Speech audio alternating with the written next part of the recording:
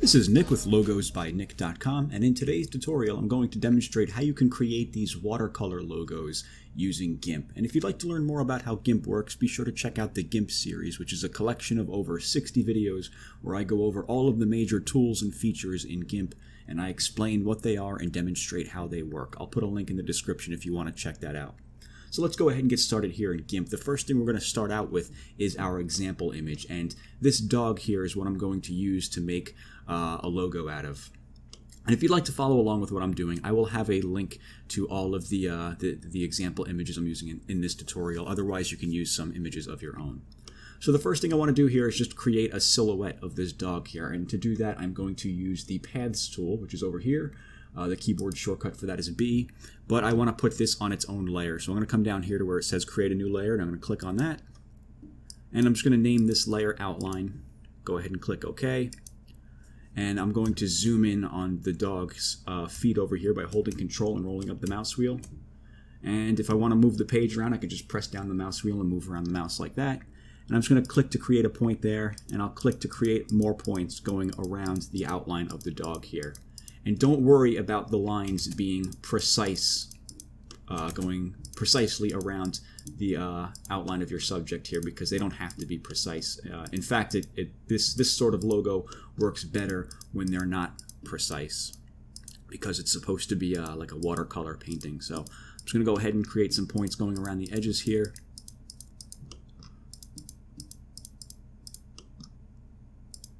I'll go ahead and speed this up so you don't have to sit here and watch me do all of this.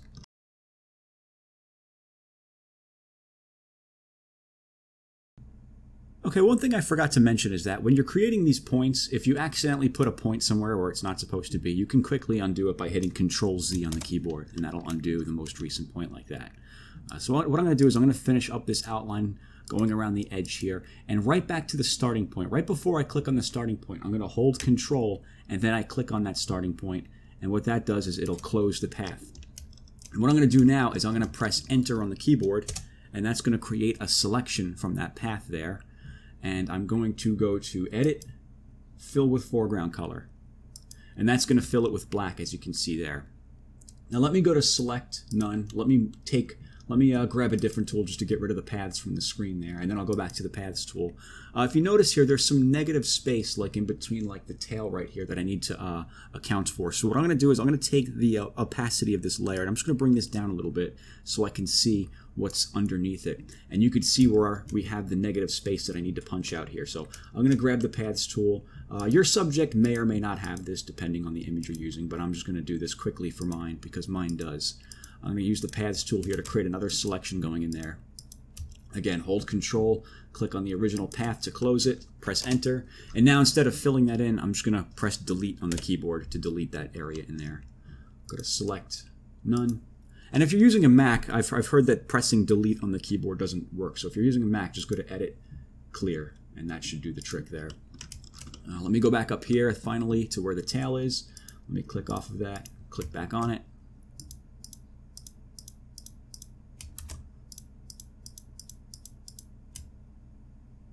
There we go. Delete, select, none. Let me grab the Move tool, and I'm going to press 1 on the keyboard to zoom back out to 100%. I'm going to bring the opacity of that layer all the way back up to 100%. And now I'm going to turn off the visibility of the layer beneath it, which is the original layer with the image on it. Before you do that, you just want to right-click on this, and where it says Add Alpha Channel, make sure you have that clicked. If it's grayed out like you see on my screen, that means it's already set. You don't have to do it. But if you can click on that, go ahead and click on that so that when you turn off the visibility by clicking this eyeball right here, it becomes transparent behind it like that. And that right there is what we're looking for. So this is going to be the shape of our logo. What we're going to do now is create the watercolor portion of the design, which is over here in this image. What you want to do is grab yourself a nice colorful image like this. Again, I'll have a link to this image in the description if you want to follow along with exactly what I'm doing.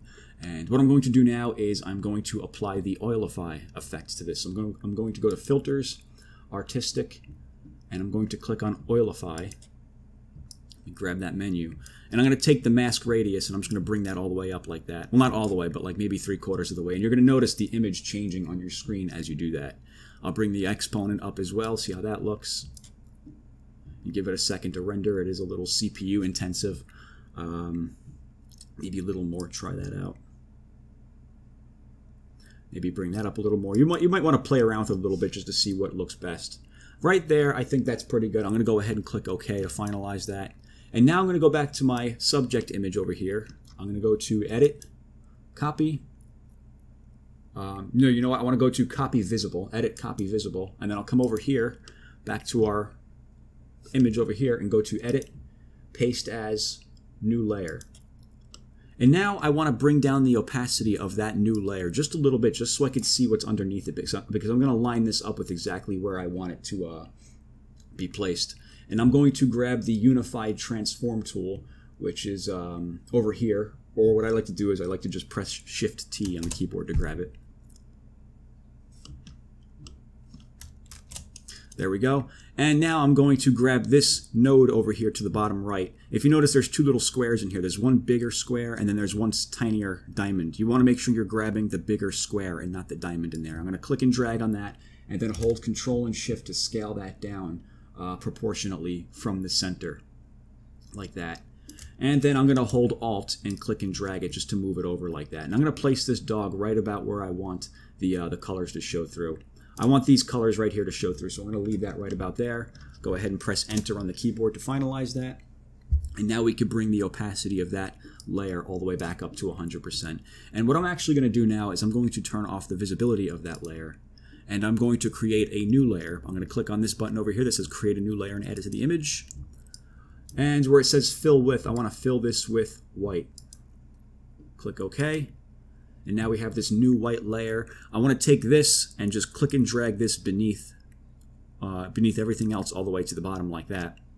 And now I want to click on our original layer where our image is, and I want to right click on that and go to Add Layer Mask. And once we get the Layer Mask menu, we want to choose Black Full Transparency. Go ahead and click Add. And what that's going to do is it's going to get rid of the visibility of that entire layer there, and it's only going to show through in areas where we add the color white. So I'm going to come up here. I just want to swap around my foreground and background colors so that white is the foreground and black is the background. You can do that by pressing that little arrow right there. And up here where we have our silhouette layer, this pasted layer right here, it'll show you in the preview window there. I want to right click that and go to Alpha to Selection right there. And it's going to create an outline going around your subject. And now I want to click on the pasted layer right beneath it.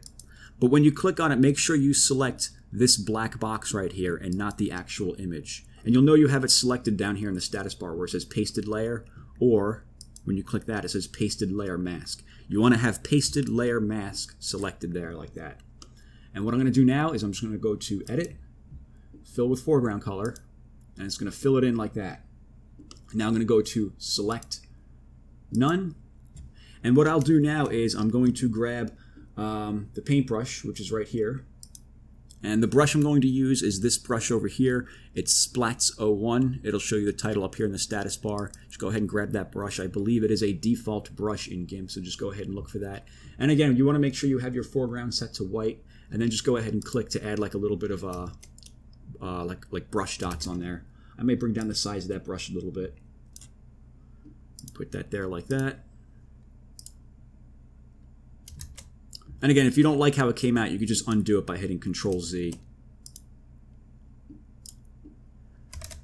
And that right there looks pretty good. I think I'll leave that as it is. And once you're finished with that, what you could do is you could turn off the visibility of the white outline layer beneath it. And then you can right-click on this layer that we have selected here, the middle one, and go to Apply Layer Mask, and that's going to finalize it.